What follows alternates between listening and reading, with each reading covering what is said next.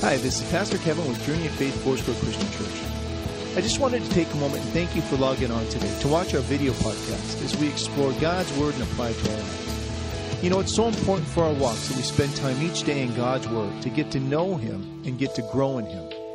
With all of my teachings, I have a sermon handout that is used during the message. It contains scriptures and fill-in-the-blank sections for you to follow along with. You may obtain this handout by logging onto our website that is listed on the screen. Go to our resources section and choose study materials. I hope and pray that God's Word will speak to you today, and thank you for joining the journey.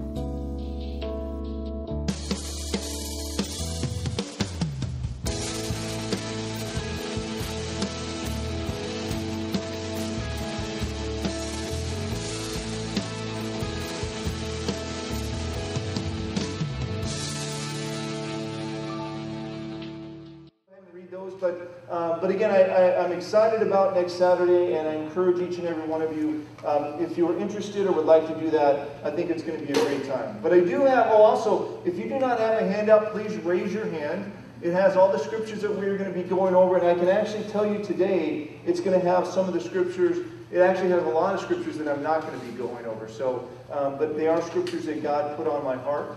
If you have your Bible, if you want to open up to Daniel chapter 3, we're going to begin in verse 14. So there's a little verses 14 through 18 we went over last week, and we're going to go over them again, and then we're going to finish up the rest of Daniel chapter 3 today. And then finally, the last announcement I have, after service, if you guys would please join us, we are finally going to be celebrating Josh and Allison's wedding. It was only like 5 months ago. I'm just kidding. But we have a cake for them, so if you want to just hang out and have a piece of cake, and just, encourage them and talk with them and laugh with them, I would ask that you do that. But I do have 2 questions for you. Did you bring your Bibles today? Yes. Come on, people, wake up. Did you bring your Bibles today? Yes. If you do not have a Bible, please raise your hand and we will get you one. And if you do not own a Bible, please accept it as a gift from us to you. But more importantly, did you come expecting great things from a great God today? Yes. Did you come expecting God today? See, here's what I think. I think God gauges the volume.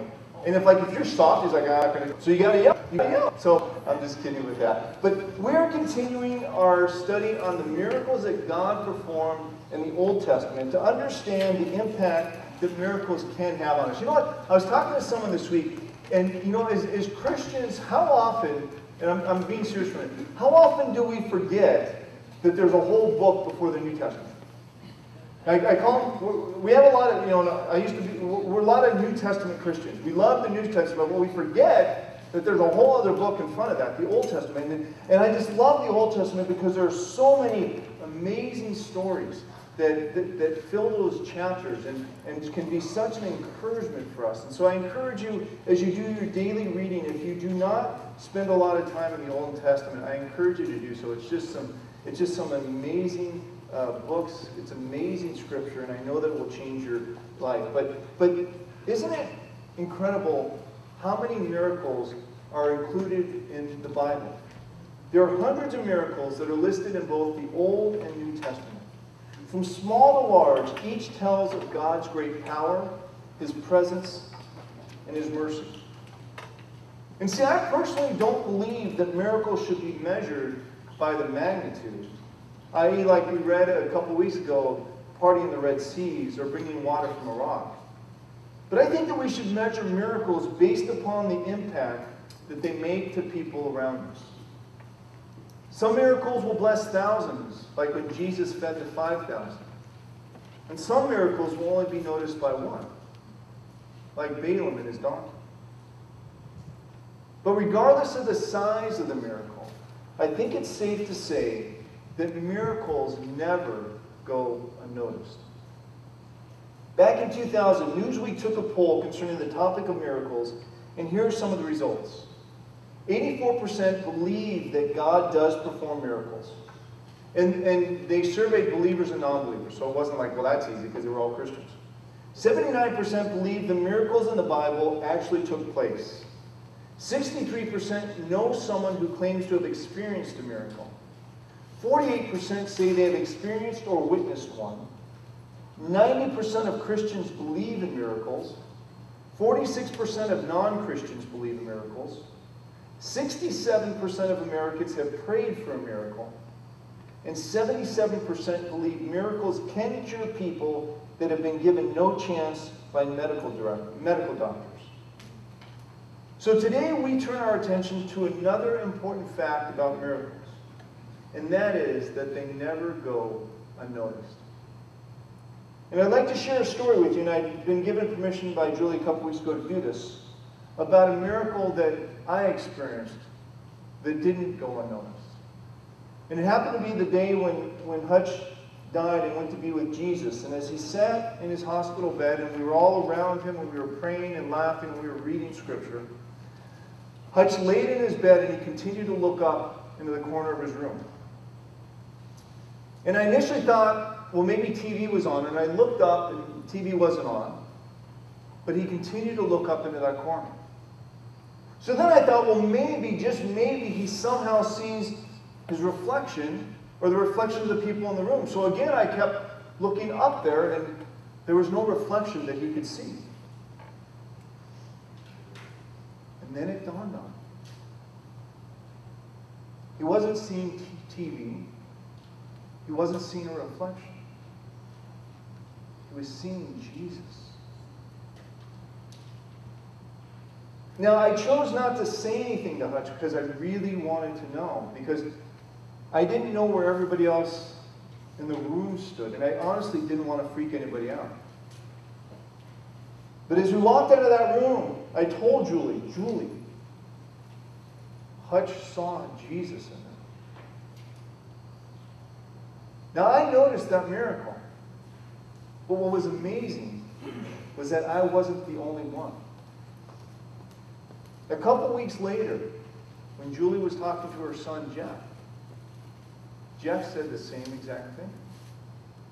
He said, Mom, Dad kept looking up in the corner of the room. Mom, Dad saw Jesus. You see, I believe that a miracle happened that day. And I'm proud to say that it didn't go unnoticed. So last week we began this sermon by examining the miracle of having good, godly friends in our life. But today we look at part 2 of that sermon by looking at the impact that this miracle had on a king. Please pray with me. Lord, we thank you for today, Heavenly Father. Lord, we thank you for the miracles that you show us each and every day. Lord, we thank you for the miracles that we see, and Lord, we thank you for the miracles that we don't see. Lord, as we come before you today, Lord, let us lay down our burdens. Let us lay down our worries and our fears. Lord, if there's sin in our life that is preventing us from knowing you, Lord, let us lay it down at your cross. Lord, I pray that this message would be anointed with your word. Let it touch us. Let it teach us. Let it heal us. In Jesus' glorious and mighty name we pray. Amen. So we're beginning back again in verse 14. And starting in verse 14 it says, Nebuchadnezzar spoke, saying to them, Is it true, Shadrach, Meshach, and Abednego, that you do not serve my gods or worship the gold image which I have set up? Now, if you are ready at the time you hear the sound of the horn, flute, harp, lyre, and psaltery, and symphony with all kinds of music, and you fall down and worship the image which I have made, good. But if you do not worship, you shall be cast immediately into the midst of a burning fiery furnace. And who is the God who will deliver you from my hands? Shadrach, Meshach, and Abednego answered and said to the king, O Nebuchadnezzar, we have no need to answer you on this matter. If that is the case, our God whom we serve is able to deliver us from the burning fiery furnace. And he will deliver us from your hand, O king. But if not, let it be known to you, O king, that we do not serve your gods, nor will we worship the gold image which you have set up. Now, King Nebuchadnezzar, just to kind of give you a little refresher, some people went and told on these three. Like, I'm not saying anything, but these three guys didn't do what you were told to do. And so King Nebuchadnezzar brings them there, and he's giving them, like, he really doesn't want to burn. He likes these guys, but more importantly, he wants to save face in front of everybody else. He made a decree, and heaven forbid if people start disobeying the king. So he's like, look, just do it once and you won't burn up. Do you really think that your God can deliver you from my hand? And they say, oh, you know, remember the church commercial, silly little rabbit? Do you not think that our God will deliver us from your hands? You see, church, there are some things in life that are just plain wrong. It doesn't matter who may be for them, they are still wrong.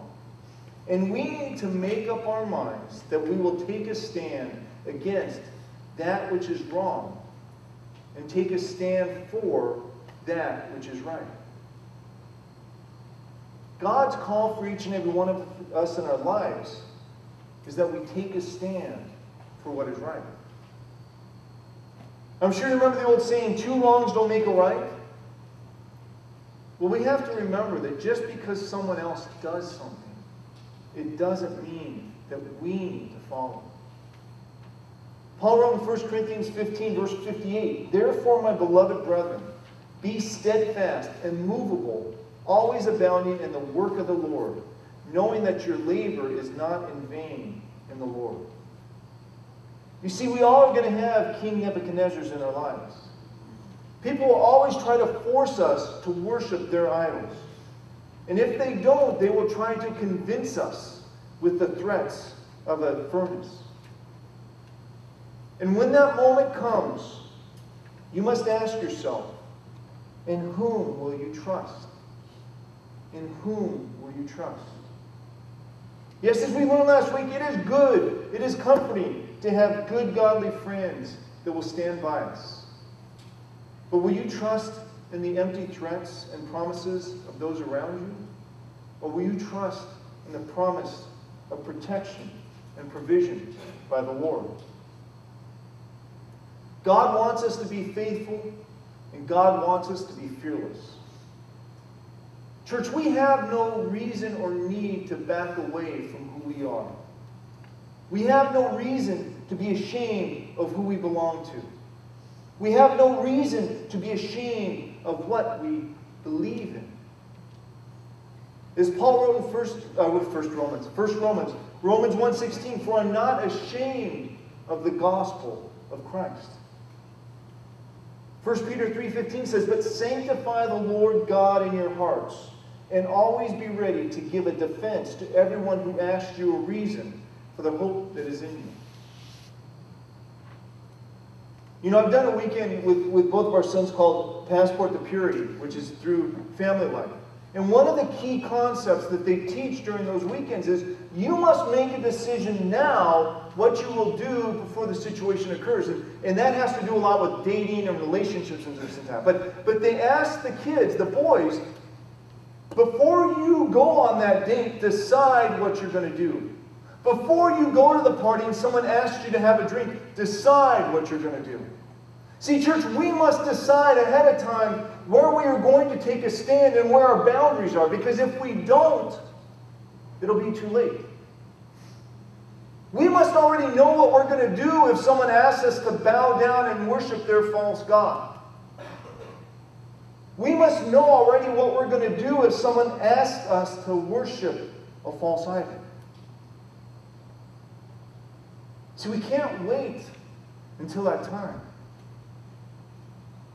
Because unfortunately, if we do, history has shown that we will make bad decisions.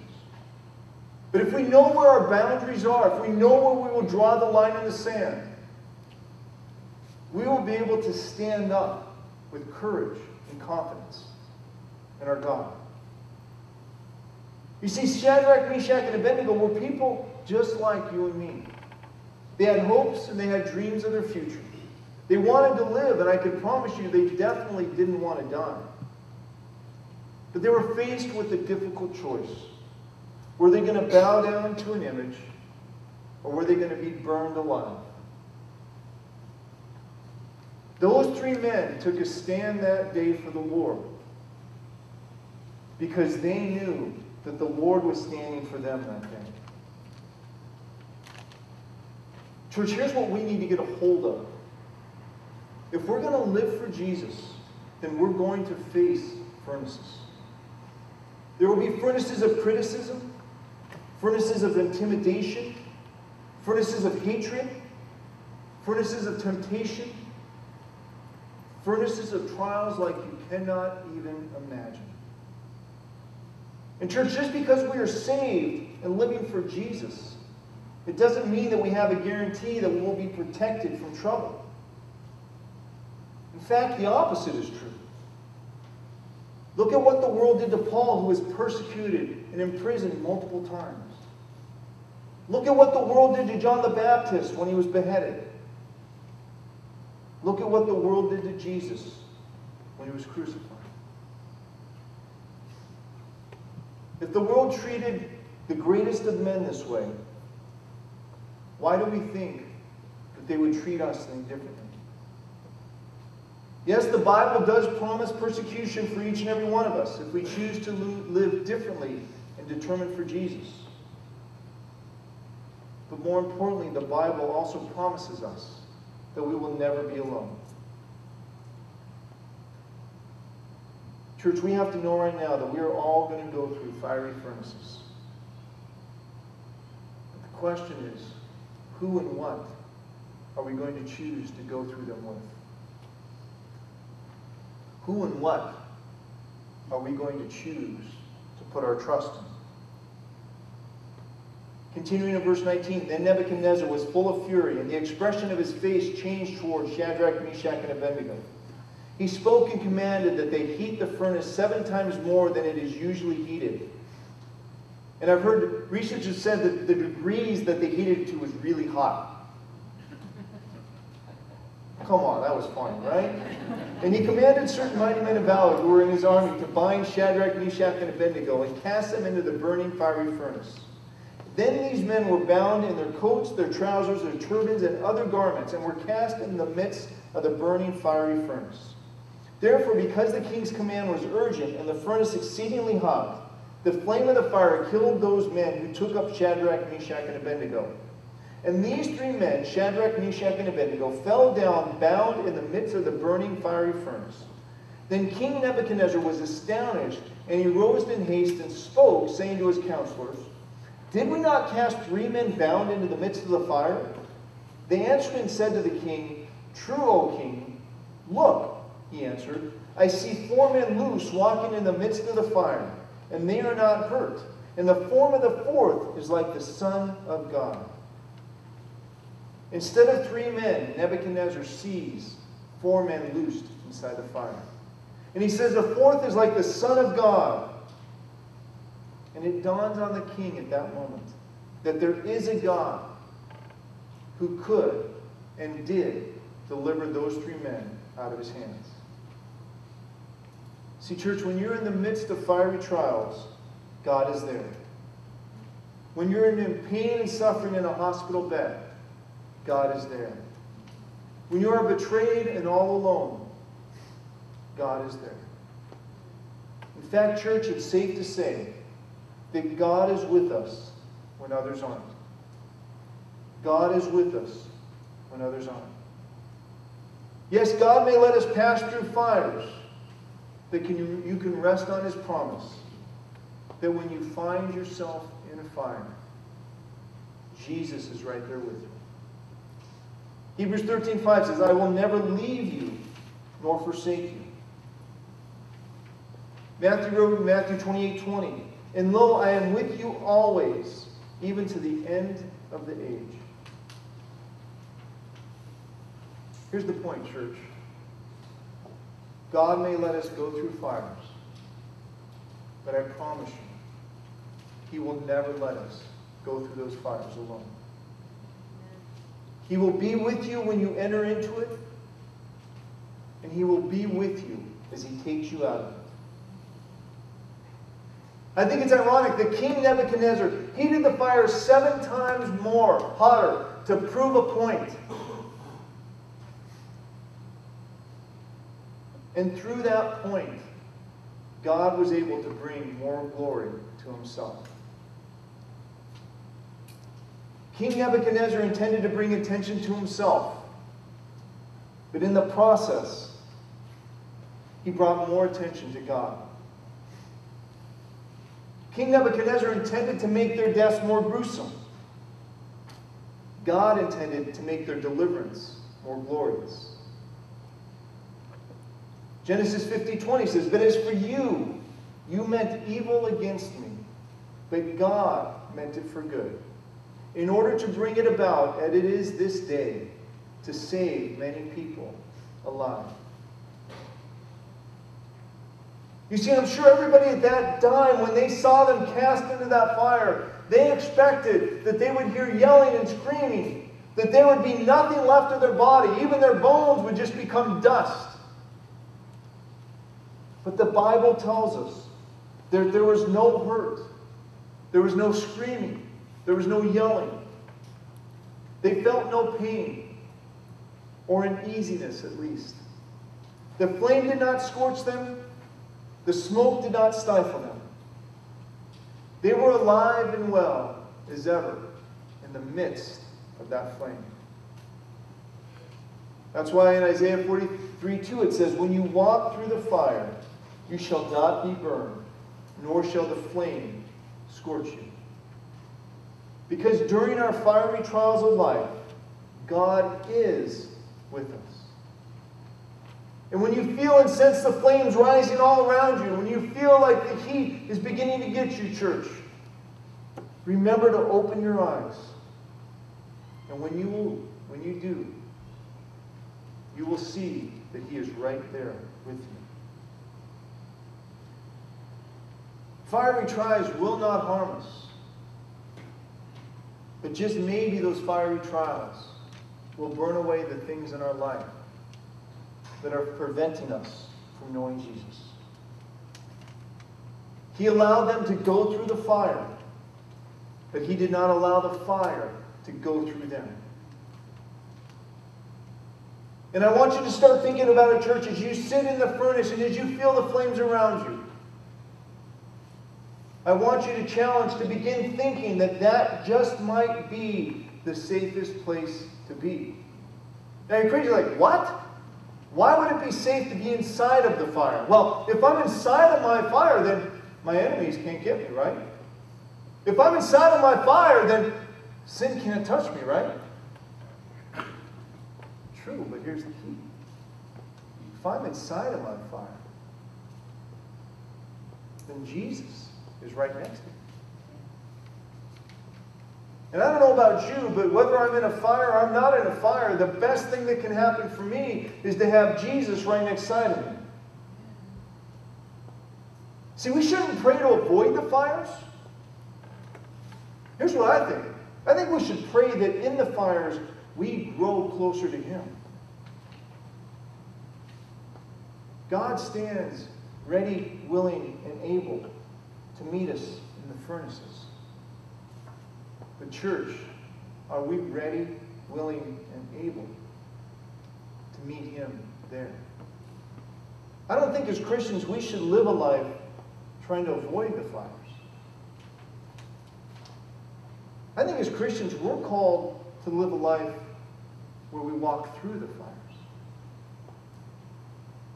Continuing in verse 26. Then Nebuchadnezzar went near the mouth of the burning fiery furnace and spoke, saying, Shadrach, Meshach, and Abednego, servants of the Most High God, come out and come here. Then Shadrach, Meshach, and Abednego came from the midst of the fire. And the satraps, administrators, governors, and the king's counselors gathered together. And they saw these men on whose bodies the fire had no power.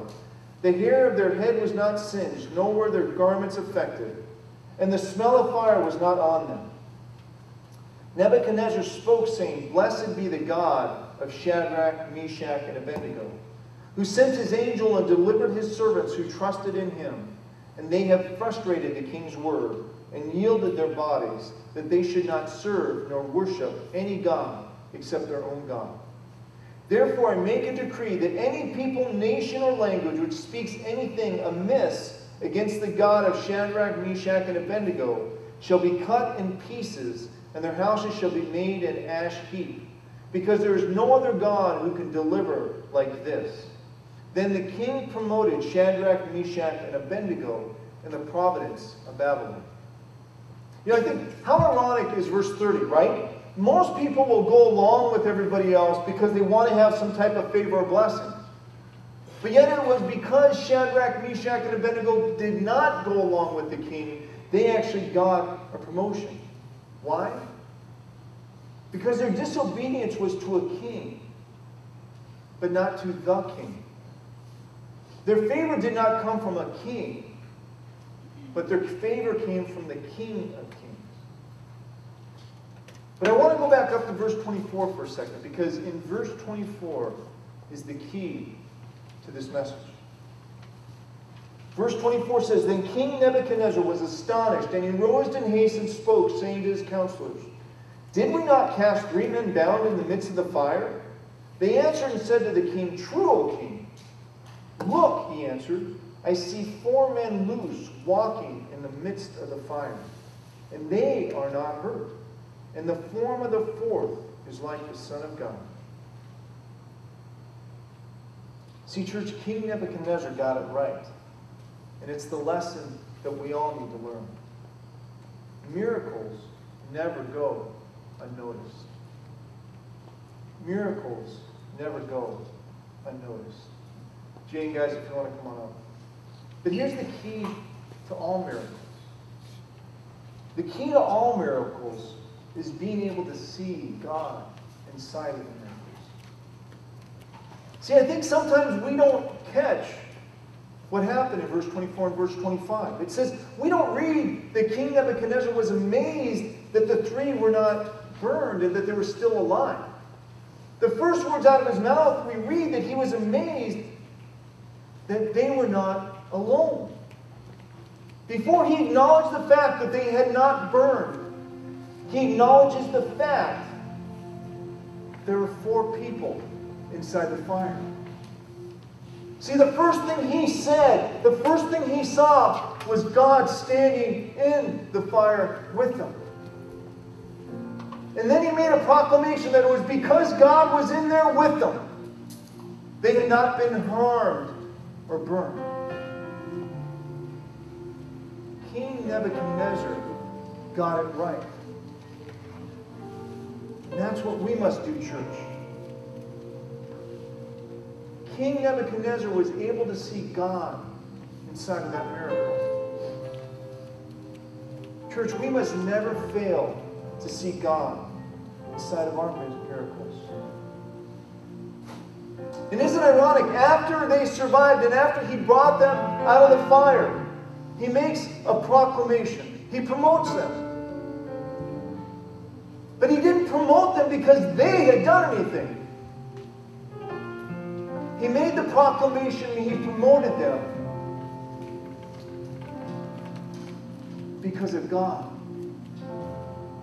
Through that proclamation, through that promotion, he honored God because he knew that it was God and only God that could have made that miracle happen.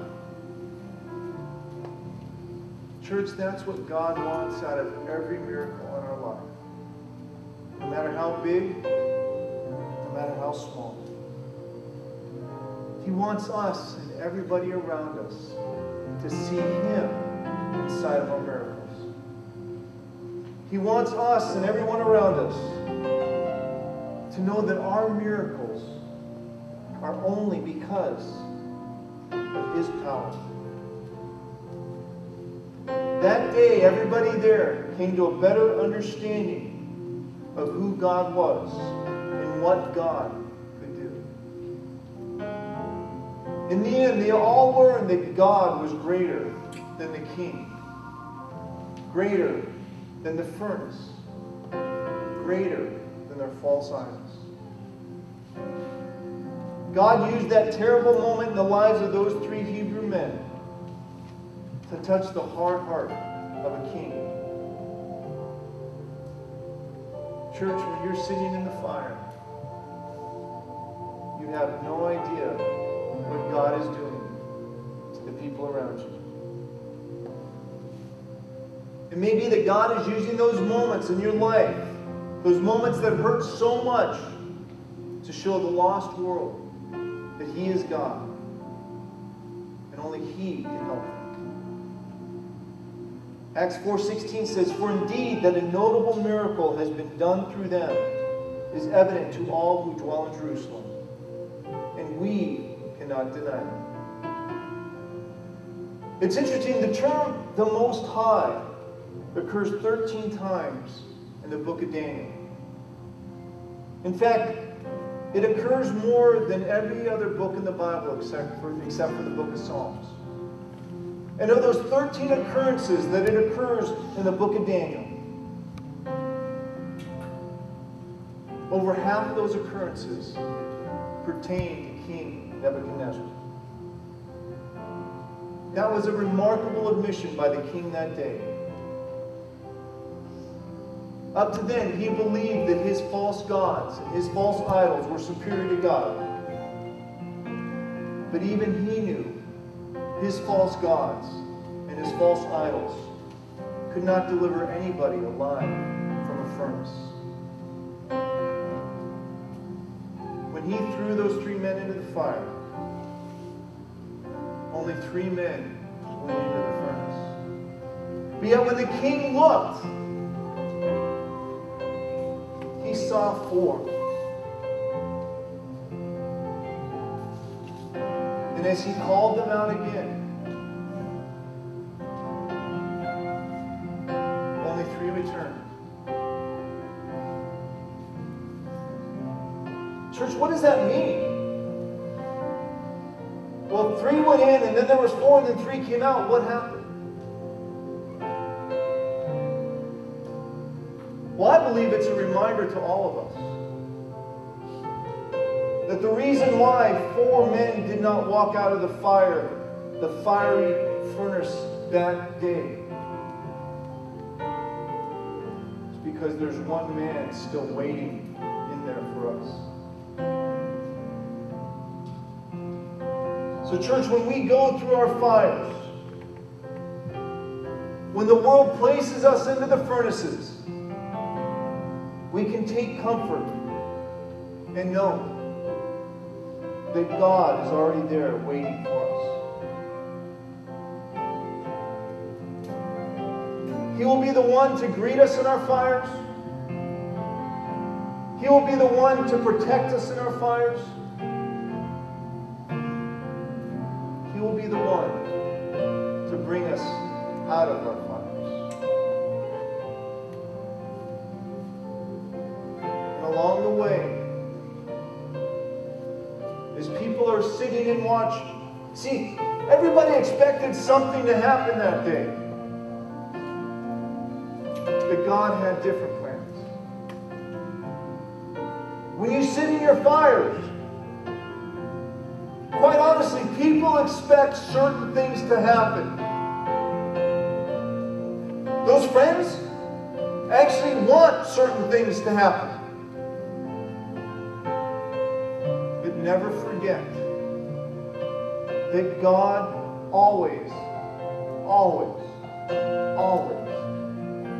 has other plans.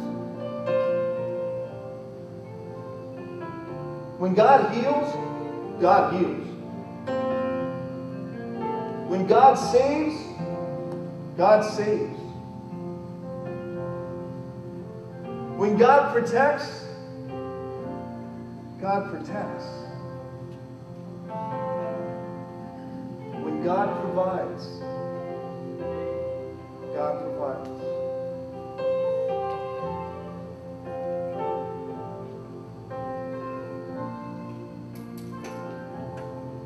Church, we can take comfort in knowing that we are all going to go through fires. We can take comfort in knowing that He will be there with us. We can take comfort in knowing that lives will be touched and changed because of it. Church, we can take comfort in knowing that with each fire we pass through, we will be better because of it. See, I kind of like that last verse, verse 30. And as you go through your fires, read 24 through 30. But 30 is exciting to me. Here's why.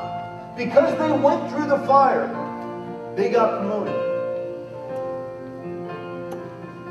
And I believe, to be honest with you, as we go through our fires, we get a little bit of a promotion as well. See, if we stand firm and as we dance inside the furnace,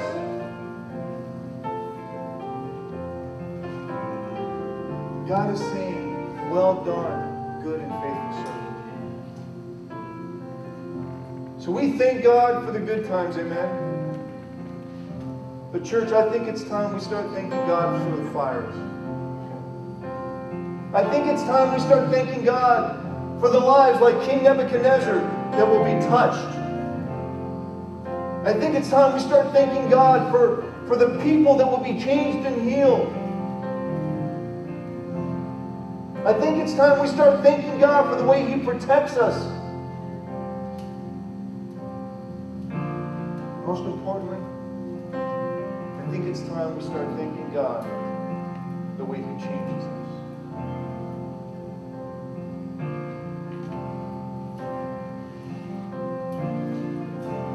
Let's all stand and worship, Lord. We just thank you for being with us through the fire, Lord. Lord, that you break our chains.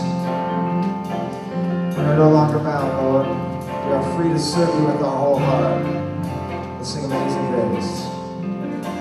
Amazing grace, how sweet the sound that saved a wretch like me. I once was lost, but now am found. Was blind, but now I see. Sing, 'twas grace. 'Twas grace that taught my heart to hear, and grace my fears relieved. How precious did that grace appear the hour I first believed. My chains are gone, and I've been set free. My God, my Savior has ransomed me.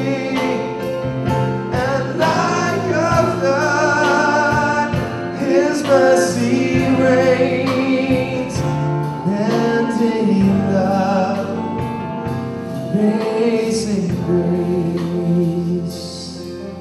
The Lord has promised good to me. His word, my hope secures. He will my shield and portion me, as long as life endures. My chains are gone, and I've been set free. My God, my Savior has ransomed me, and like a flood, His mercy reigns. Amazing grace. You see my chains are gone, and I've been set free. My God, my Savior has ransomed me, and like a flood, His mercy reigns. Love, amazing grace. Let's sing this last verse. It says, the earth shall soon dissolve like snow. The sun forbear to shine, but God who called me here below will be forever mine. Here we go. The earth shall soon dissolve like snow.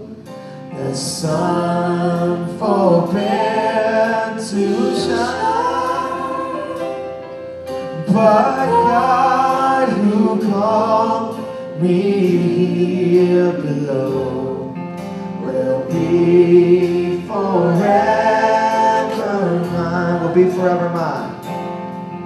Will be forever mine. You are forever. You are forever mine. My chains are gone, I've been set free. My God, my Savior has ransomed me, and like a flood, His mercy reigns, lifting up amazing grace. My chains are gone, I've been set free. My God, my Savior has ransomed me, and like a flood, His mercy reigns, lifting up amazing grace, lifting up amazing grace, lifting up amazing grace.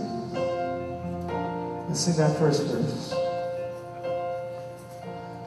Amazing grace, how sweet the sound that saved a wretch like me. I once was lost, but now I'm found. Was blind, but now I see. Was blind, but now I see. Was blind, but now I see.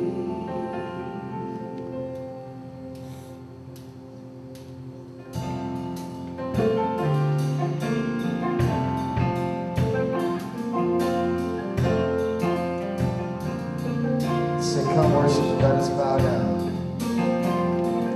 Come, let us worship and bow down. Let us kneel before the Lord our God, our Maker. Come, let us worship and bow down. Let us kneel before the Lord our God, our Maker. Let's sing that again. Come, let us worship. Come, let us worship and bow down. Let us kneel before the Lord our God, our Maker. Come, let us worship and bow down. Let us kneel before the Lord our God, our Maker. For He is our God, and we are the people of His pasture, and the sheep of His hand, just the sheep of His hand. Lord, we just praise You this morning. Lord, we just bow down before You. Lord, we do not bow before the false idols. Just like Meshach and Abednego, Lord, and Shadrach, they would not bow before the false idols, Lord. We only bow before You this morning, Lord, and every day of our lives, we give You the full power. Lord, we give You full ownership of our lives. We surrender everything, Lord. Let's worship and bow down. And if you can, just bow down before the Lord where you are. Bow down and worship and bow down. Let us kneel before the Lord our God, our Maker. Come, let us worship and bow down. Let us kneel before the Lord our God, our Maker. For He is our God, and we are the people of His pasture, and the sheep of His hand, just the sheep of His hand. For He is our God, for He is our God, and we are the people of His pasture, and the sheep of His hand, just the sheep of His hand. Lord, we bow down before you, and we worship you, Lord. Bow down before the Lord, worship Him, oh, worship Him. Bow down before our God, enter Him, oh, enter Him. Sing, bow down. Bow down before the Lord, worship Him, oh, worship Him. Bow down before our God, enter in, oh, enter in. Consuming fire, consuming fire, and sweet perfume. His awesome presence fills this room. This is holy ground. So come and bow down. Bow down. Bow down before the Lord. Worship Him. Oh, worship Him. Lord, we worship you. Bow down. Bow down before our God. Enter in. Oh, enter in. Consuming fire. Consuming fire and sweet perfume. His awesome presence fills this room. This is holy ground. So come and bow down. Sing consuming fire, consuming fire and sweet perfume. His awesome presence fills this room. This is holy ground. This is holy ground. This is holy ground. This is holy ground. So come and bow.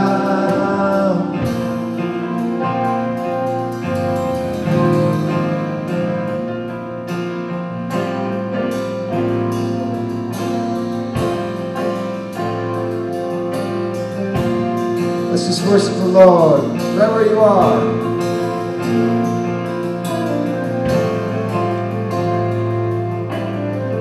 Sing a new song to the Lord. We bow down. We worship you, Lord. Holy Spirit, welcome you. Come down.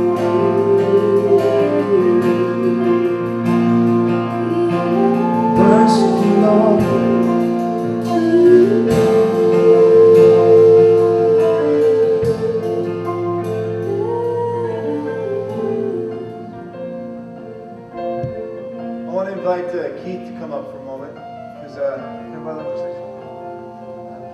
as we were singing, Keith felt he got a word from the Lord. So.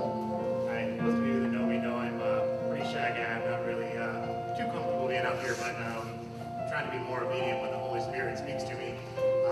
So before the service started, God just really put it on my heart that there was like 4 or 5 people in the service today that really needed some prayer.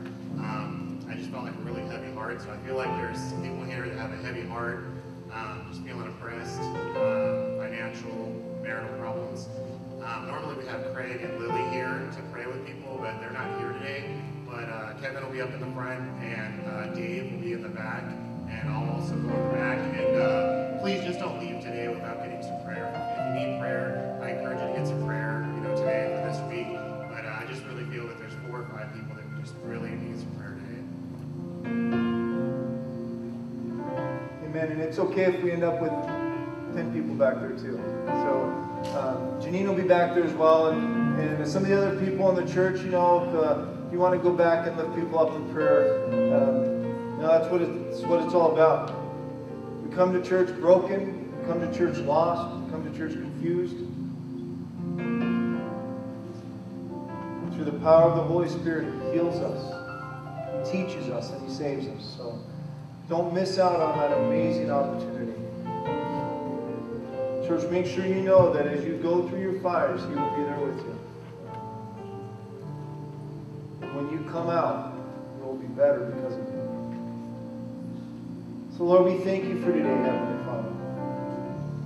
Lord, we thank you for our fires. We thank you for the trials, Lord. Lord, we thank you that the way that you use those to reach people and draw us closer to you.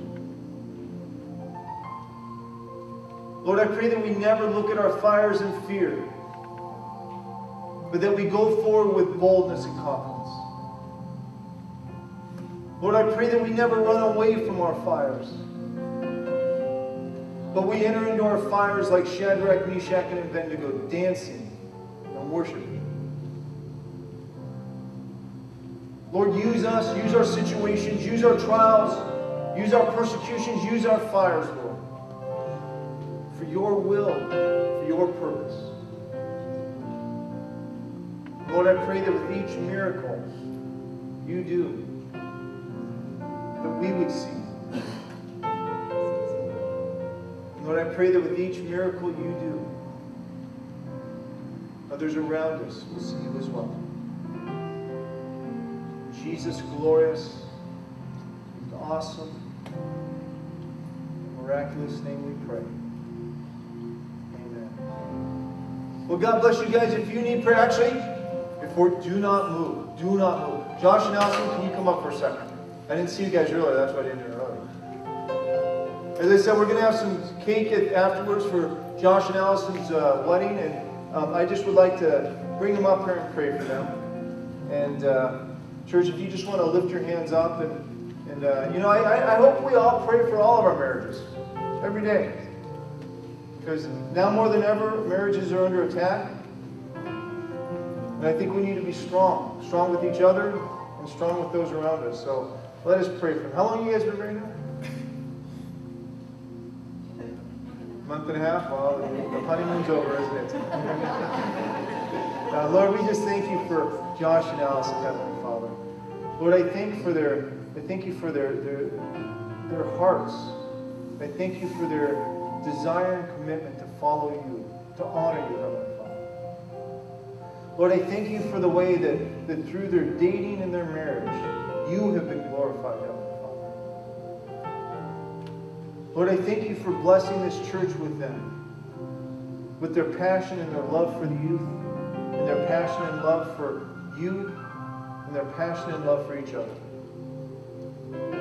Lord, I pray a covering upon their marriage, upon their house, Lord. I pray that you would just continue to rise them up and use them in mighty and powerful ways. In Jesus' mighty name we pray. Amen. All right, now you guys can have the cake. But as we said, if you need prayer, I will be up here. We will have others in the back. Please do not miss out on this opportunity. Thank you guys so much. Don't forget about Saturday. If you want to be baptized or want to know more about it, please come talk to me. I'm excited about that. God bless you guys. Have a great week. And remember, do not run from your furnaces. Run through them and praise God while doing it.